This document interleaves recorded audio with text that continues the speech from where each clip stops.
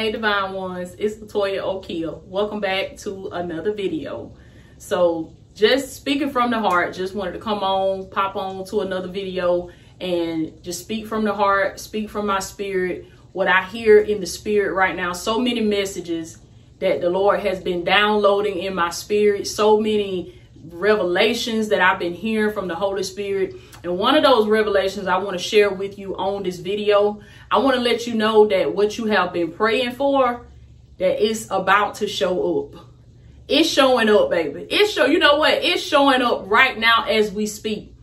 Y'all, I don't know if y'all remember, but God just brought it to my memory, to my spirit. Some months ago, it might have been a year or so ago, I did a video called Face to Face. Face to Face. That's what I hear God saying right now. He says, face to face, baby. Listen to me. You about to get ready to come face to face with what you've been praying for. It is so important that you renew your mind. It is so important that you clean out your heart, that you clean out your spirit, that you pray and ask God to create in you a clean heart and renew the right spirit within you, just like the scripture says. Because if you do not, let me tell y'all something. Praying for it is one thing, okay? Visualizing it is one thing. Thinking about it is one thing. But it's a whole nother thing to be laying your hands on this stuff. It's a whole nother thing to be face to face with what you prayed and ask God for. And if you do not, I feel the power of God. If you do not renew your mind, this could scare you to death. It could literally, listen, baby, I ain't gonna say literally, I'll say spiritually. It could spiritually scare you to death because you're gonna be just like how it was with the children of Israel. They had talked about this land. God had promised them this land. They were so excited. They was ready to be delivered from under Pharaoh's rule. They was ready to be delivered from bondage. They was ready to get up out of Egypt. They was ready to receive everything that God had for them. They had been praying. They had been crying out. And so finally, here they come. God has brought them face to face with what they prayed for. He has sent Moses. Moses has come and led them from under the captivity, from under the bondage of Pharaoh. God has worked numerous miracles for these people. He has parted the Red Sea. He has brought water from the rock. He has dropped bread, manna from heaven and fed them. He has kept their sandals up, baby, from wearing out in the desert. He done kept their clothes fresh from wearing out in the desert. God done pulled all his miracles out of his stash for these people. And he brings them in front of what they prayed for. He brings them in front of the promise that he has for them. And what do? They back up. They back up. They see giants in the land and the giants scare them. They don't see the opportunity to seize what God has promised them, but instead they see the obstacles. You know why that is, baby? It's because of their mindset. It's because they did not renew their minds. They did not renew their hearts. They did not allow God to create within them that clean heart and that clean spirit that God wanted to give them, because God knew that with the mindset that they had in Egypt, that they could not receive the blessing of the promised land. He says, unless you renew your mind, you will not be able to receive the promise. You will not be able to receive the blessing of the promises of God, and you will not be able to embrace it. Because when the Lord brings you in front of what he has for you, he don't want you to run the other way. He don't want you to belittle yourself. He don't want you to sabotage it. He don't want you to talk yourself out of it. But the Lord wants you to receive what he has for you, and he wants you to embrace it, because it is his good pleasure to bless you. It is his good pleasure to give you the kingdom of God, baby. It is his good pleasure to bring you into the land that he has promised you. But you got to renew your mindset. The Lord says that you get ready to come face to face with what you've been asking him for.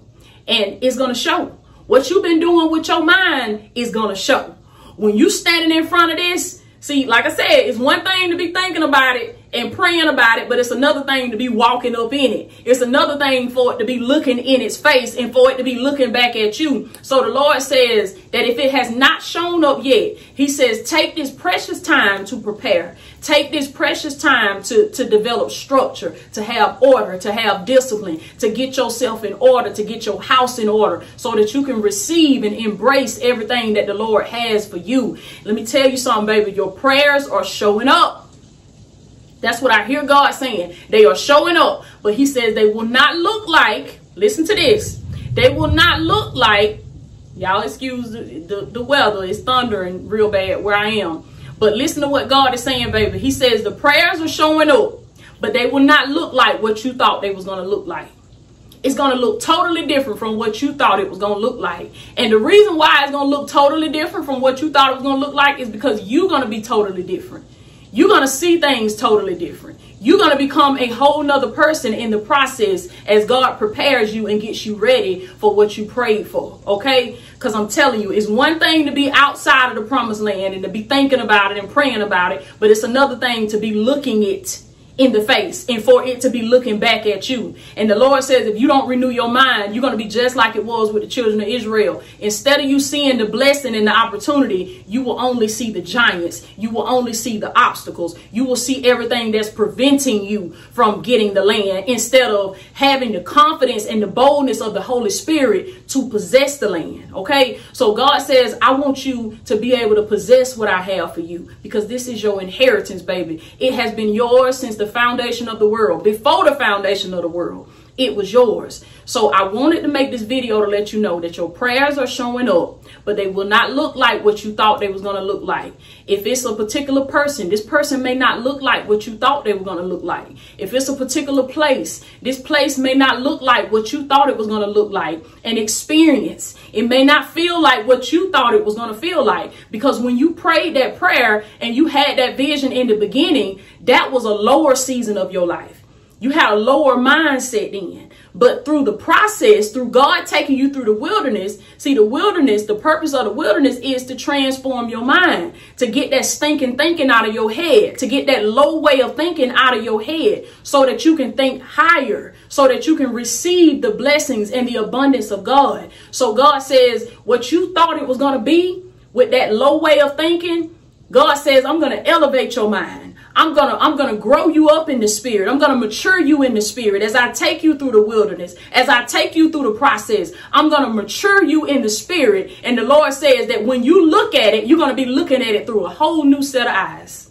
For the scripture declares that any man that is in Christ, he is a new creature, baby. Old things are passed away. And it says, behold, all things become new. The Lord says you are becoming new.